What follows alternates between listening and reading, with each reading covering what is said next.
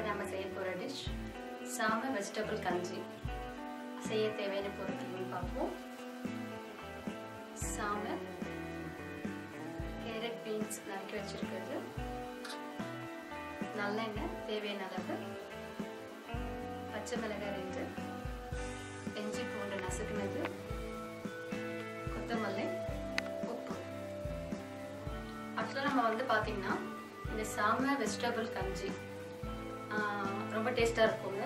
நம்ம இதில் புதினா மசாலாலாம் கூட போட்டு இன்னும் கொஞ்சம் காரமாக வேணுனாலும் பண்ணிக்கலாம். அதை கொஞ்சம் சிம்பிளாக உங்களுக்கு எப்படின்னு செய்ய போகிறேன்.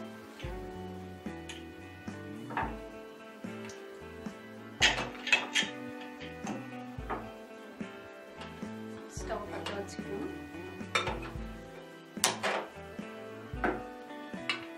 ஹீட் ஆகிறதுக்குள்ள சாமையை வந்து வாஷ் பண்ணிக்கலாம்.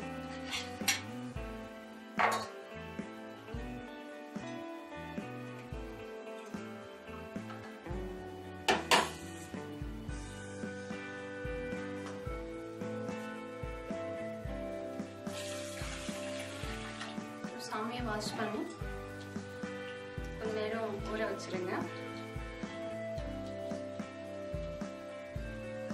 ஆக்சுவலாக சிறுதானியங்கள் பொறுத்த வரைக்கும் சும்மா ஒரு 200 கிராம் சிறுதானியம் போட்டாலே நம்ம அந்த கஞ்சியில் பார்த்தீங்கன்னா 5லேருந்து 6 பேர் வரையும் சாப்பிடலாம். நீங்கள் ஆரம்பத்தில் ஒரு 100 கிராம் போட்டு செஞ்சீங்கன்னா அது உங்களுடைய தேவைக்கேற்ப அந்த அளவை நீங்கள் கூட்டிக்கலாம். நம்ம கஞ்சி பண்ணும்போது பார்த்தீங்கன்னா உங்களுக்கு அது அதிகமாகும் அளவு.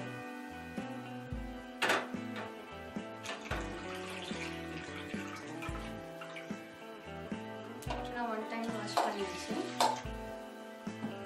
கொஞ்ச நேரம் ஊறட்டும்.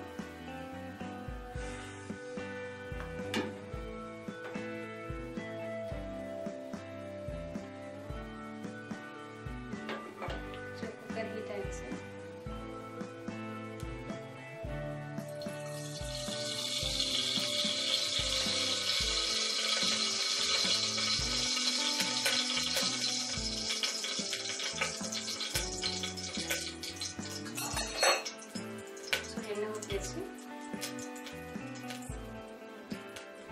பச்சை மிளகாய் 2,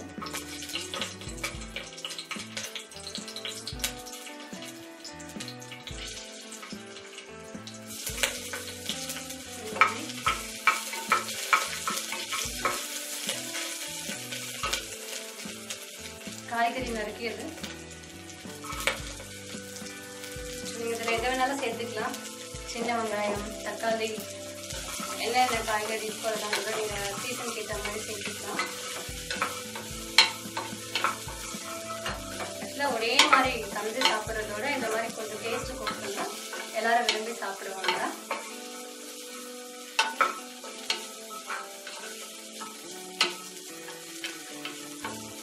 ஸோ இது நல்லா வணக்கட்டும்.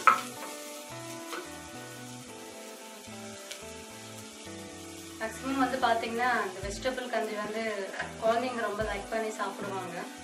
அந்த சாமை பார்த்தீங்கன்னா ஒரு மாதிரி ரொம்ப பால்ஸ் மாதிரி அந்த மசாலாவோட ஸ்மெல்லாக இருக்கும்போது ரொம்ப லைக் பண்ணி சாப்பிடுவாங்க. இதுக்கு வந்து சைட் டிஷ்ஷே வேண்டாம், சும்மா ஸ்பூனில் அப்படியே சாப்பிட ரொம்ப நல்லாயிருக்கும்.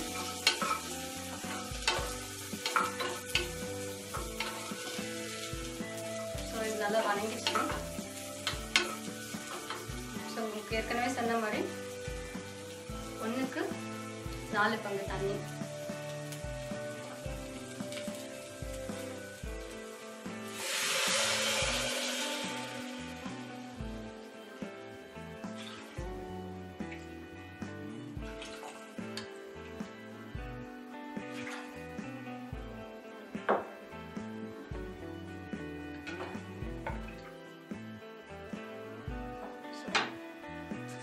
தேவையான அளவு உப்பு கொஞ்சம்.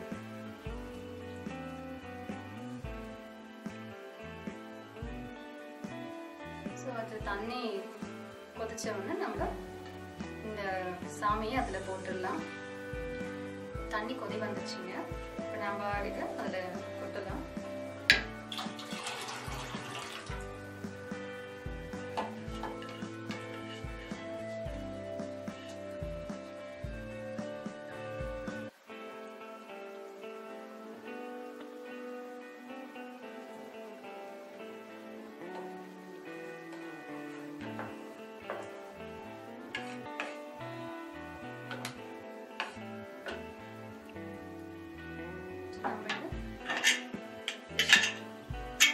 குக்கர் மூட போகிறோம்.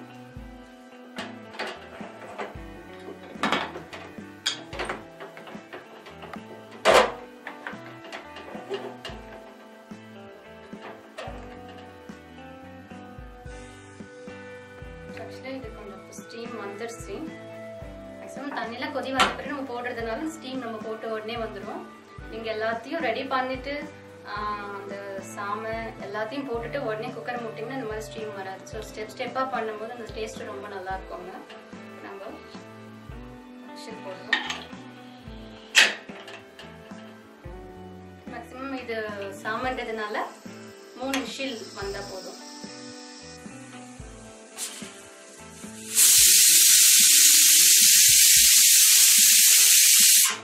ஸோ 3 விசில் வந்துருச்சுங்க. இப்போ நம்ம அடுப்பு அணைச்சிடலாம். ஆக்சுவலாக இந்த ஸ்டீம் இருக்கிற வரைக்கும் வெயிட் பண்ணுங்க. அப்போ தான் அந்த மேஷிங் சரியாக வரும். ஸோ சிலவங்க என்ன பண்ணுவாங்க, இது உடனே நம்ம எடுக்கணுன்றதுக்காக இதை உடனே எடுத்துட்டு ஸ்டீம் எல்லாம் உடனே ஆஃப் பண்ணோம்னா அதனுடைய சரியான மாதிரி அது கொழியாது. இப்போ டேஸ்ட் நமக்கு ரொம்ப வித்தியாசமாக இருக்கும். சரிங்களா? இப்போ நம்ம நல்லா ஸ்டீம் போன பிறகு எடுத்து சர்விங் பவுலுக்கு மாற்றுவேன். நல்லா வெந்துருச்சுங்க. மேக்ஸிமம் நம்ம இதில் இன்னும் கொஞ்சம் டேஸ்ட் வேணும்னா நம்ம பைத்தம் பருப்பு இல்லை முழு பச்சை பயிறு அதெல்லாம் கூட நம்ம சேர்த்துக்கலாம், ஊற வச்சு சேர்த்துக்கலாம். ரொம்ப டேஸ்ட்டாக இருக்கும். நம்ம ஒவ்வொரு நாளும் புதுசு புதுசாக கண்டுபிடிச்சிட்டே இருக்கலாங்க. சரிங்களா? நம்ம இதை சர்விங் பவுலுக்கு மாற்றி போடுவோம்.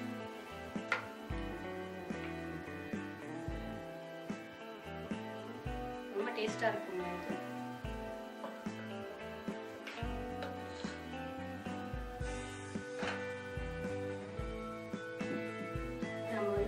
சாமையில் வெஜிடபிள் கஞ்சி தயார் பண்ணிட்டோம். ஸோ மேக்ஸிமம் இதுக்கான சைட் டிஷ் பார்த்தீங்கன்னா புதினா துவையல் ரொம்ப நல்லா இருக்கும்.